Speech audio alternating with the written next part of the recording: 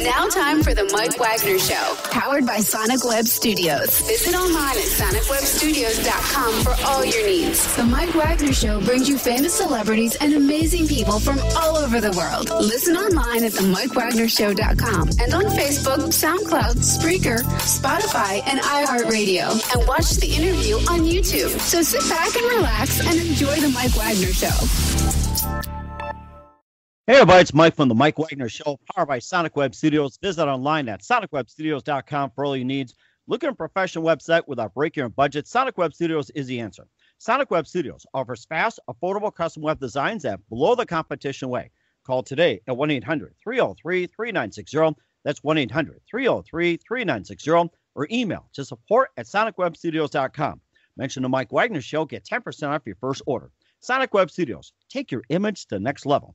Also, the Mike Wagner Show can be heard on the MikeWagnerShow.com. Also, check our Facebook page, facebook.com/the Mike Wagner Show. Also, download and listen on Facebook, SoundCloud, Spreaker, Spotify, iHeartRadio. Also on Anchor FM, and watch the interview on YouTube. You can also subscribe to the Mike Wagner Show on YouTube. You can also download the Mike Wagner Show on any mobile device and just take us with you wherever you go. Again, that's the Mike Wagner Show, MikeWagnerShow.com.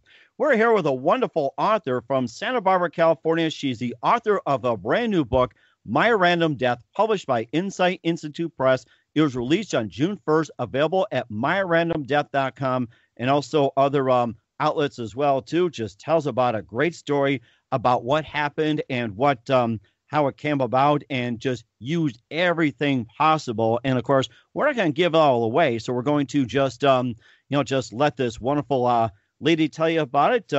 She's now a federal criminal appeals attorney who's handled a number of cases, and also hand bookbinder, paper store, martial artist, and a reader and teacher of Tarot and Kabbalah. So without further ado, just packing everything in and still getting some time to talk about a great book. Ladies and gentlemen, from beautiful Santa Barbara, California, Myra Mossman. Myra, good morning, good afternoon, good evening. Thanks for joining us today. Thank you very much for having me. I'm excited to be here with you. Great. Okay, so you're the author of the book, My Random Death, published by Insight Institute Press, which was released on June 1st and available at myrandomdeath.com and also on other available outlets as well, too. You can talk about that. You've got on the website. You also got legal practice. You also do tarot and Kabbalah, and you got a great story to tell about the book. Before we get into all that, tell us how you got started. Well, it's my memoir. So it was, I didn't write the book out of vanity. I wanted to express this real story that happened that has multiple layers of consciousness and a lot of premonitions and unusual, out of the ordinary aspects of our everyday world. And there was a lot of spiritual directions after this incident. I was left for dead and I gave up to death. Obviously, I'm here. And it was a transformational moment for me. And so I'm here to talk about it. That is amazing, too. And what was your motivation for writing your memoir? There was I had an opportunity to write it because I was taking a sabbatical from my federal criminal appeals practice. I have been doing it for 13 years, and I had an opportunity to write. And it took me 4 years to write this memoir, and now I'm marketing it. And I just wanted to express to people, because the circumstances of the Me Too movement was very timely.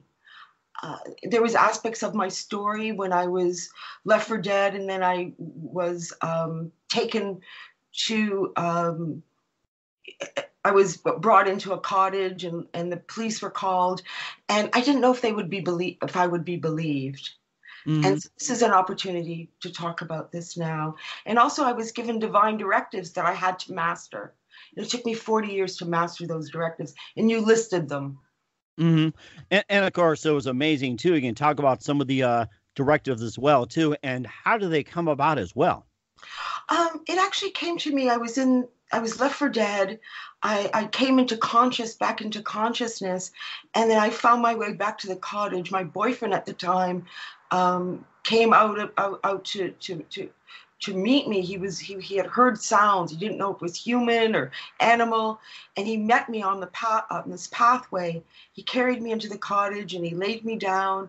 He called the state troopers, and there was one that came to the police on Martha's Vineyard Island, and one came to the cottage within 5 minutes. He interviewed me, and then an ambulance came. And in the ambulance, I was given these 5 divine directives.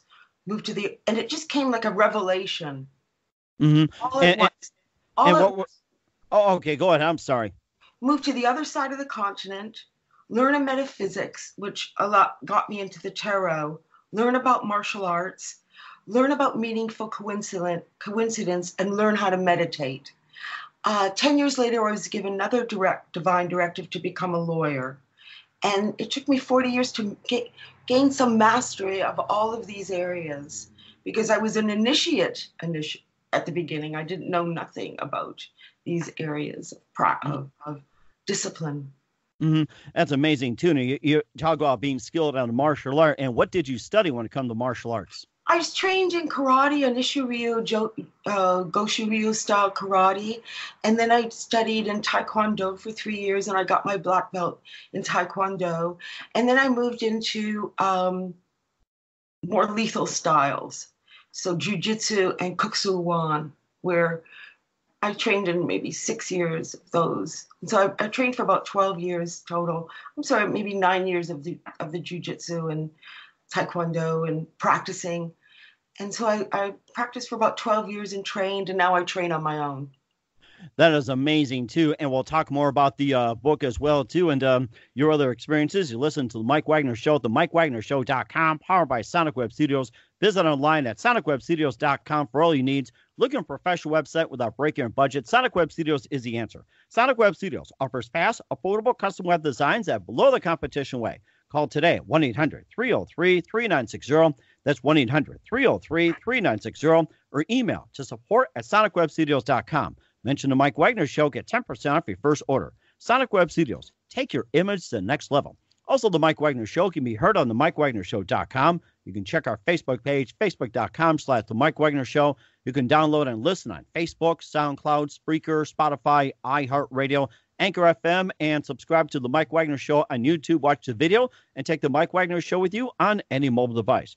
We're here with the author of the book, My Random Death by Myra Mossman, published by Insight Institute Press, which was released June 1st and available at myrandomdeath.com. And also you talked about, some of the things you take about the journey and everything else. And, starting with like the first directive, move to the other side of the continent, and maybe just a little bit detail on how that happened and, what kind of force was used about move to the other side of the continent.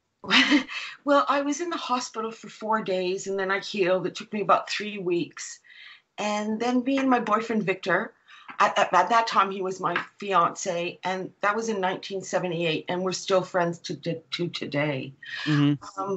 We just went to Martha's Vineyard, got the truck that we had left there, and drove to California, straight across the United States, and then up from California into Vancouver. I have dual citizenship, and we settled in Vancouver.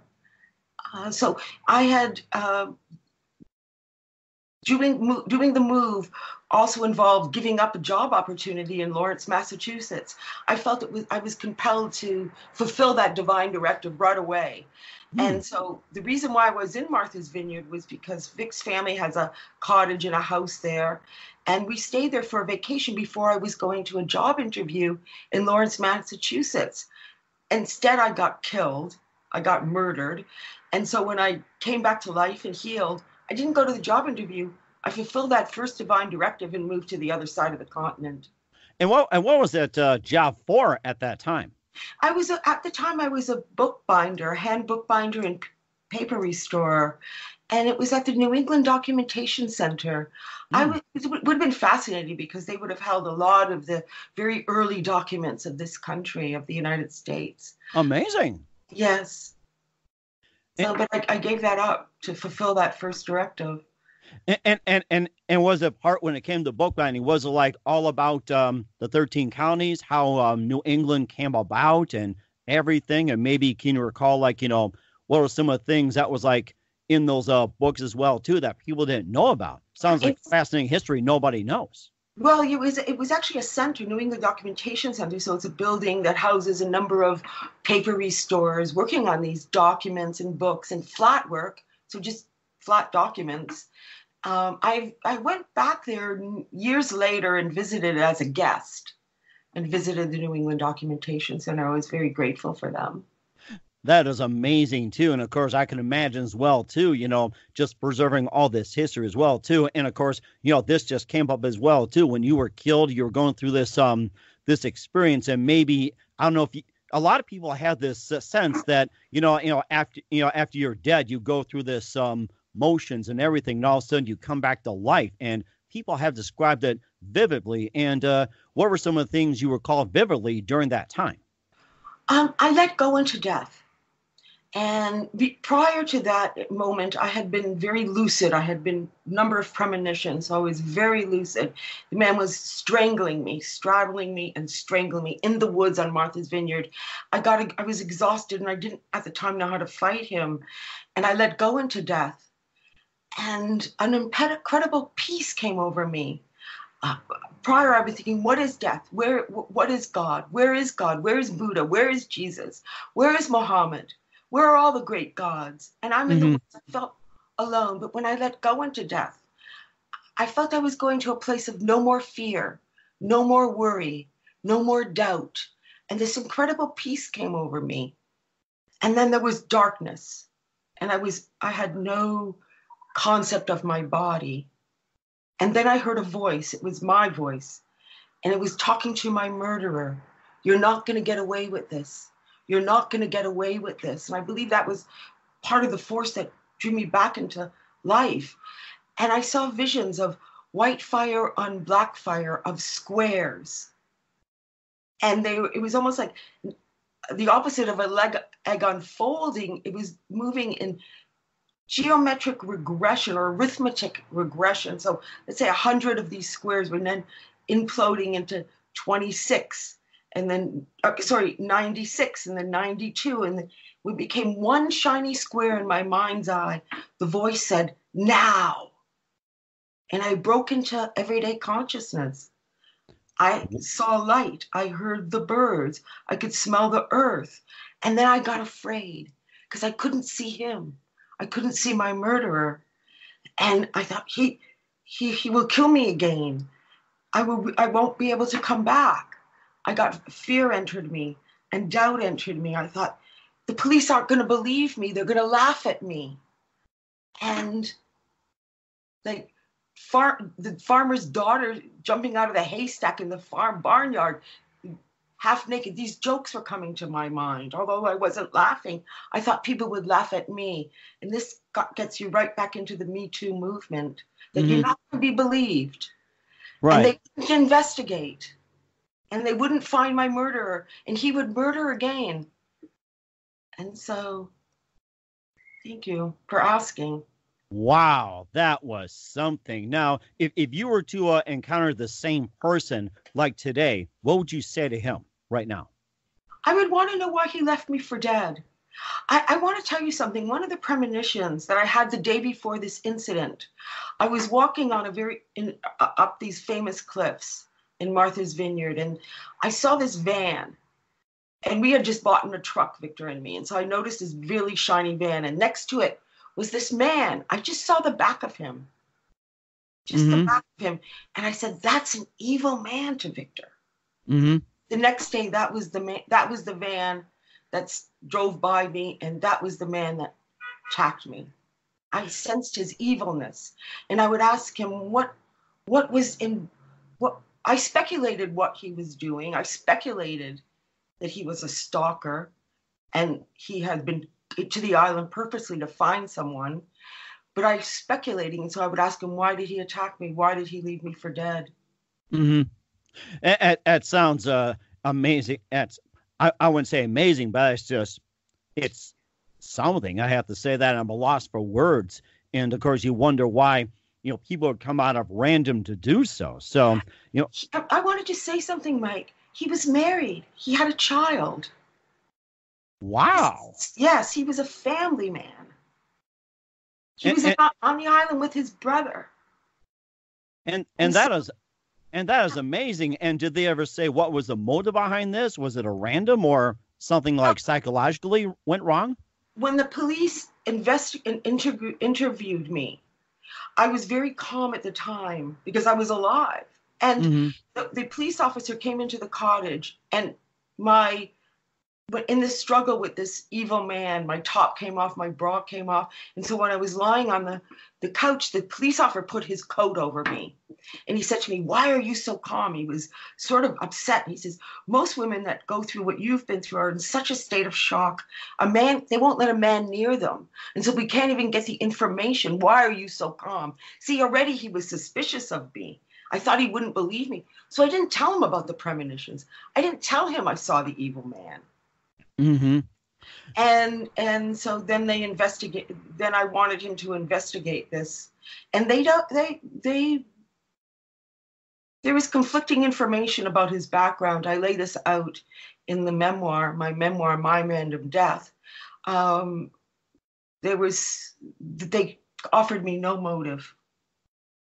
He was held at the Sexually Dangerous Institute in Massachusetts, only for the specific reason because the judge at the time wanted to see if he was fit to stand trial. He was charged with attempted murder, attempted rape, and assault and battery. And they wanted to know if he was fit to stand trial. It's a determination that happens before you go to trial, just to see if he's going to understand the charges against him. And so he was sent to the Sexually Dangerous Institute at Bridgewater. This is usually a 2-week determination. He was held for 6 months. I can't get the records. I have no idea, but so I can speculate. And because of my legal background, I eventually became a criminal appeals attorney. I can speculate as to why they were evaluating him and some of his background. Wow, that is something as well, too. We'll talk about your other definitive directives as well, too, and how led to this. You listen to The Mike Wagner Show, themikewagnershow.com, powered by Sonic Web Studios. Visit online at sonicwebstudios.com for all your needs. Looking at a professional website with a break-in budget, Sonic Web Studios is the answer. Sonic Web Studios offers fast, affordable custom web designs at below the competition way. Call today at 1-800-303-3960. That's 1-800-303-3960, or email to support@sonicwebstudios.com. Mention the Mike Wagner Show, get 10% off your first order. Sonic Web Studios, take your image to next level. Also, the Mike Wagner Show can be heard on the MikeWagnerShow.com. Also, check our Facebook page, facebook.com/the Mike Wagner Show. You can download and listen on Facebook, SoundCloud, Spreaker, Spotify, iHeartRadio, Anchor FM. Also, watch the interview on YouTube and subscribe to the Mike Wagner Show on YouTube. And also take the Mike Wagner Show with you on any mobile device. We're here with the author of My Random Death, Myra Mossman, who's got the book out right now, published by Insight Institute Press, which was released on June 1st, available at myrandomdeath.com. And, before we get to the other definitives, where else can they purchase the book? I think I forgot to ask that. You know what, Mike, you read my mind. I was actually just going to say that. It's amazing. You read my mind, Mike. I was going to follow up and say you can get this on Amazon, at Barnes & Noble's. You can get this other AB books. There's other book. You can request it at your local bookstore. They can order it for you. So this is good, Mike. You know what? And I think that's part of the, definitive directive. And I think, I wasn't trying to read your mind that way, but you have another skill. Maybe reading my mind can be like number 7 or something. But the second one was learn to meditate. You can just tell us about the second definitive directive. The meditation was a call to meditate, to learn to understand layers of consciousness and to quiet the chattering mind, the mind that talks about how it doesn't like ourselves and says bad things to us, or just the chattering mind that gossips, and so we can get to what the wisdom traditions call the wee small voice in us, that is the knowing voice, the voice of knowledge and intuition. And this intuition can really be a guiding force. And so if you're not in touch with that inner universe, your own inner universe, you might not hear that voice. And that voice can now, the voice of intuition can marry the outer world of what's called meaningful coincidences, those non-casual circumstances. I was just going to get to that definitive as well, too. And you cover that meaningful coincidence. And I think you cover that. If you want to talk more about that, that's fine. And also the other one is becoming skilled at a martial art. You talked about that for a little bit, but what led you to Taekwondo and some of the other martial arts? I studied karate. It was just convenient for initially because there was a very good school half a block from where I lived. And I liked the kicking aspects of it. And so when I had to change cities, I eventually left Vancouver and went to Ottawa to work at the Public Archives of Canada, doing paper restoration. They didn't have this type of karate there, so I started working in Taekwondo because it's also a kicking, specialist in kicking. But then I wanted to learn more lethal styles, more street fighting, more actual and weapons. And so then I started working with jiu-jitsu in Harlem with Little John Davies and Kuk So Wan in Toronto. Wow. Wow, that's amazing. And of course, I was going to have you do some moves, but, probably not right now. That'll be for another time. And also, the other definitive directive came 10 years later when you were called to be a lawyer. Just tell us all about that. It was an interesting moment because I was teaching a martial arts fitness program and had some private clients. And just to boost that income from time to time, I worked as a temp service as a receptionist or some office work, like just for 2 days or 1 day every now and then. And so I had an opportunity, and particularly in the winter, in the summer, a lot of people left the city. And so I had a job for a temp job for a lawyer. He was supposed to be out all day and his receptionist was supposed to be out. And he was a criminal attorney. He called me up and said, "Myra, I'm coming back to the office. Court got canceled all day. It was quite unusual." But the night before this incident, I was up at my friend's house, visiting a roommate, a housemate in the attic because I wanted to get some hash. In Canada, I was smoking hash a little bit. And while I was waiting for her, I noticed this book of affirmations. And I picked it up. I flipped through the page, closed my eyes, and then opened it to one affirmation. It said, "Today is no ordinary today. You will make a decision. Today you will make a decision. It's no ordinary decision. It's a type of decision that leads men into battles and nations are created." It's like, wow. It was supposed to be a book of love affirmations. And so when the next morning, or that morning, when the attorney came back to his office and we started talking, we talked about a half hour at the reception's desk. And then he called me into his office. He says, "Myra, have you ever thought of becoming a lawyer?" I said, "Never." He says, "I sit on the board of admissions at the University of Toronto. It's the best law school in Canada. I could get you in." So I remembered that affirmation. And I said, this is the decision that I have to make. And so that day I decided to write my LSATs and start doing the process to go to law schools and start applying. And of course, I called him once I wrote the LSATs and my admissions were ready to go. I never heard from him, and I got into law school on my own merits. Nice. With his help. That is very nice too. And of course, he also took some time off to write the book as well too. Correct. And I just want to say one thing. In my search for applications to law schools, I found that University of Windsor and University of Detroit, had a joint law degree program where I could get a law degree in Canada and a law degree in the United States. And I chose to go, you had to take extra courses and go through in the summer and get all your semesters had to be pre-approved courses, and you had to get a certain grade point average. But I decided that's what I wanted to do. Mm-hmm. And of course, and of course, being licensed in the U.S. and also in Canada, through Detroit and Windsor, being a lawyer as well, too. How many lawyers that are dual attorneys when it comes to Canadian and U.S. law?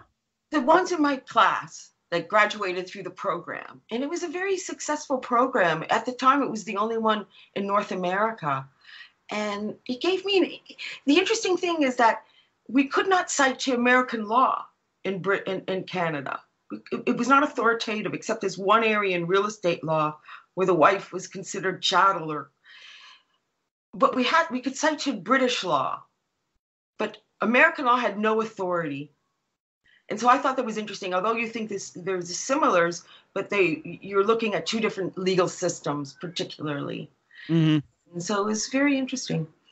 And what do you find the difference between like Canada law and U.S. law? Like, say, just pick a few things out, what's easier, what's more difficult, mind-blowing and everything else. Or like your case, what have been much more difficult or much easier? Two things I would say. At the time, when I was working at the Public Archives of Canada, Canada didn't have its own constitution. Mm-hmm. And so it was under the British North American Act. And when I was working at the Public Archives, Pierre Trudeau, Justin Trudeau's father, who was Prime Minister at the time, brought that British North American Act to Canada. Uh-huh. And we were in the process of creating our own constitution. And so the legal system was very different. How you make legal arguments was different. You didn't make constitutional arguments in Canada. You made ultra vires or acting out of your head of authority. And so that was different. Another thing that was different was in the United States, a lot of its laws are codified. And they also have a lot of cliff notes to help students. In Canada, they had none of those. None of the law. The only thing that was codified was maybe the penal code. Not Peanut code? The penal code, the criminal code. Oh, penal code. I'm sorry. Yes. And so you had to look through everything you had to look through case law. There was also no cliff notes. Nothing helped the students. So it was a little different. Mm-hmm. And do you think of Canada law? Do you think the guy who murdered E for dead, but come back to hire? Do you think they would have tried him differently, like harshly or lenient, or how do you think that would have applied? That's an interesting question, Mike. That's a very interesting question. I don't know. Maybe the plea bargaining system would have been different. I'm not sure. It happened in the state of Massachusetts, and actually the Commonwealth of Massachusetts. So I don't know if they would have processed it differently. I'm just wondering how they would have applied the plea bargaining, maybe in that capacity, because he eventually he pled guilty to the lesser offense, the assault and battery. Mm-hmm.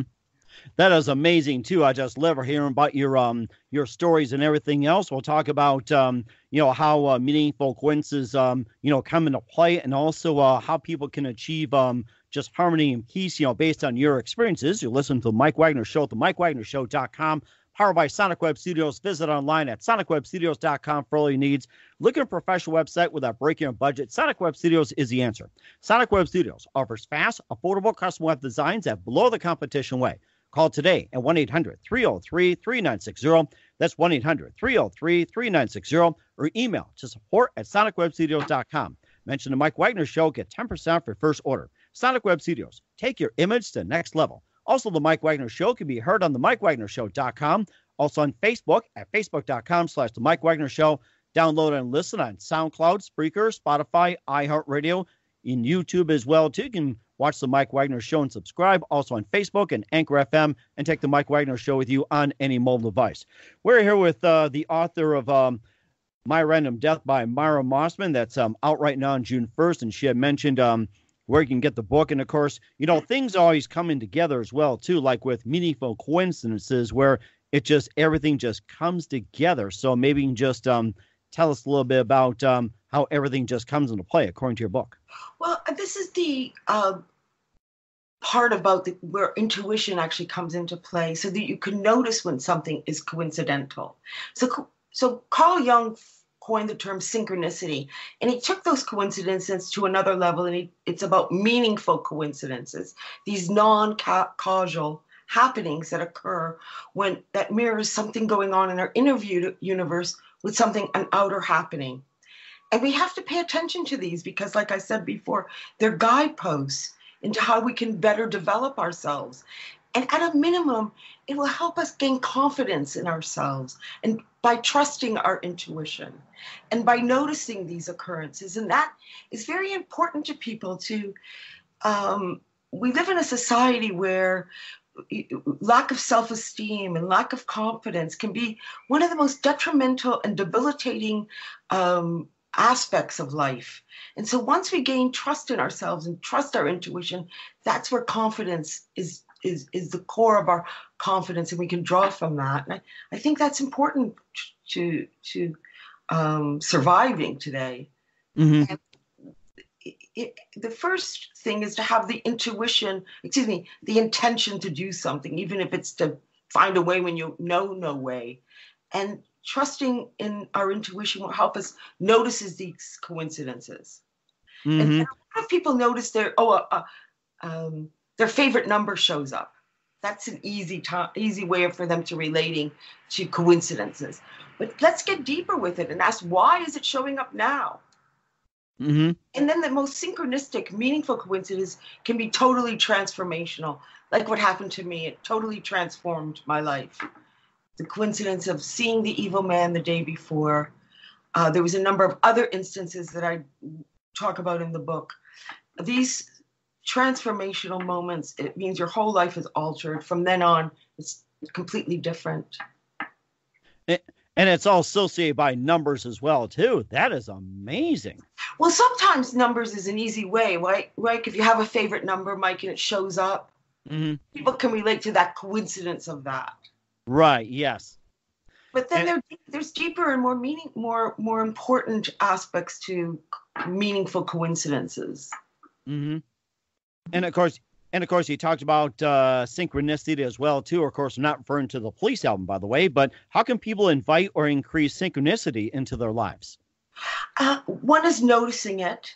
Two is so being conscious of their own intuitions when something arises, and noticing if you just the quickening inside of you, or if you get an idea, if it's just a flash in your mind, if it just lasts even for a second, pay attention. And if you're the type of person that is a visual person, you might want to write these out, because then you'll start to notice the patterns in your life. And so the key is to be in touch with your internal universe and pay attention to what's going on around you. Don't always just be in your head, in your own internal dialogues and talking to yourself about what you think, how angry you are at your boyfriend because he said this and this, and reliving old bad stories. So it's part of it's paying attention to being present moment. That is amazing, too. And of course, basically after reading this book, what is the ultimate goal you want people to accomplish? I think it's to trust themselves, to learn to have confidence in themselves. And then the key that I found about death is that we're going to a place of no more fear, no more doubt, no more worry. And that's a beautiful place to be in. That's mm-hmm. an exciting time. And so, of course, death brings the loneliness of someone leaving your physicality, but the opportunity to be in that state of, I guess other cultures call it bliss. Uh-huh. I call it no more fear, no more doubt, no more worry. Mm-hmm. So now we're in a learning stage. We're excited. Mm-hmm. That is amazing as well, too. And who do you consider your mentors or guides when it comes to writing this book? One of my guides was, although he was fiction, was Raymond Chandler. Uh-huh. I read a lot of his books to get my frame. And although my book is a memoir, it's true. I wanted it to tell it in a storytelling fashion. And I like film noir. That's my genre in movies. And so I used Chandler as a muse. And I also use Eliana Ferrante. Although I really didn't like her story, I liked her ability to get in touch with her emotions and to express that. And she gave me the freedom to not be afraid, to share some of the dark sides. And that was key, I think, to writing so that people can relate. That is amazing, too. And you talked about film noir, and what are some of your favorite films that you watched as well in that genre? Well, in the genre is, I've watched all of them. And so my favorite movie actually isn't in the film noir genre. It's like a film noir. It's Hitchcock's Rear Window. I've seen it, although it's in color. I've seen it like over 30 times, and as recently as in June. And the other ones is Anatomy of a Murder, 39 Steps, a number of Hitchcock's black and whites that he did, even his earlier ones, Murder. I got lots of film noir favorites. It's okay. You can take your time as well, too. And, of course, you had your own unique writing style. And who do you consider your favorite writers as well? I guess Arthur Conan Doyle, because I'm a big Sherlock Holmes fan. Though it's a bit wordy and a little bit, cumbersome these days. I like Holmes. He's a mentor to me. And I read a lot of nonfiction, so and case law. So just being clear, being concise, trying to express myself. And I don't like authors that are too detailed into things that are really not relevant or important. Pay attention to people that are more concise. That is amazing. That's something to keep in mind, too. And, of course, just a couple more minutes. We know you're very busy. You've just been fantastic via Myra. And who do you we talked about your biggest influence, and what's the best advice you can give to anybody at this point? Don't believe the bad things that you're saying to yourself. The words that we say to ourselves can be make the world so difficult. Try to learn to trust and love yourself. And it's not the goal, it's the process. Just love the way you're getting to where you want to be. Enjoy the day, every day, and the little things. Make every day a little goal in completing something. But it's the process that matters. I've had a lot of teachers. I've done a lot of things. But it's being involved with doing the best you can, having your integrity. And I live in a world of no excuses. It's a lot about discipline. You cannot be a procrastinator. That is amazing, too. And, of course, procrastination, you can't do it tomorrow, the next day as well. So I know how it goes. Yes, exactly. Okay, great. I just want to say, Myra, it's been great talking to you. Thank you very much for your time. Once again, just tell us about your book, author of once again, My Random Death by Myra Mossman, published by Insight Institute Press. It's been released June 1st. And tell everybody where can they find the book at? Well, you could find it on the web. The website will link you to Amazon and Barnes & Nobles. It's My Random Death. It's my memoir, released June 1st. And you can also call your local bookstore. They'll order it for you. You can get it at AB Books. There's also an ebook available. You can get it on Kindle. And so Barnes and other people have other ebooks available. We're selling it in Britain and everywhere in Europe, and it's a global distribution. So it shouldn't be hard to find. Okay, that's great, too. And also, what's your website and how do people contact you? It's myrandomdeath.com. And you can go on there and if you want to send me an email, Myra Mossman at myrandomdeath.com. You can send me an email as well. And we'd love to hear from you. And thank you very much for this opportunity, Mike, and all the great questions. All right. Thank you very much, Myra, as well, too. And looking forward to having you on again soon. And definitely keep us up to date. Look forward to having you on again. You've been fantastic. Thank you so much, Mike. Bye-bye. You too.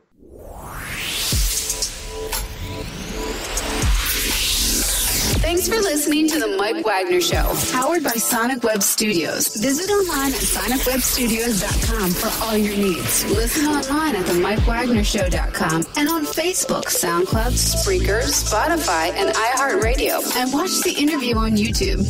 Also, become a sponsor of the program and or donate today at themikewagnershow.com. Join us again tomorrow for another episode of The Mike Wagner Show. Bye-bye.